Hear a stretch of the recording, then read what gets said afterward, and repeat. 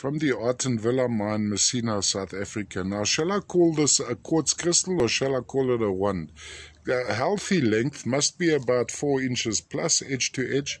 Crystalline right around, so a floater it would have formed as is in nature, didn't sit on any matrix. Inclusions, minor inclusions, those grey flecks you see would be tiny blades of specular hematite trapped inside the quartz. Now, when we have a close look here, these are always very difficult to photograph. Current environment, it's actually you're getting a pretty accurate indication of the actual quartz crystal. Lovely environment for the quartz crystal. There you can see some phantom, almost ghosting, most likely of some kaolin clay happening through here. So let's go across the edges now. There you have crystallization going across there. Go across that way. Let's have a look at the crystallization going across here.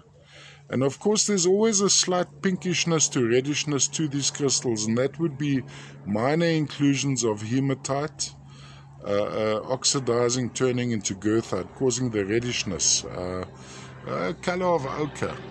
All the way from the Villa mine, Messina, South Africa. As I said earlier, maybe more of a wand than a crystal on an esoteric plane. Look at that. There's some yellowishness there as well. Could be some tangite, but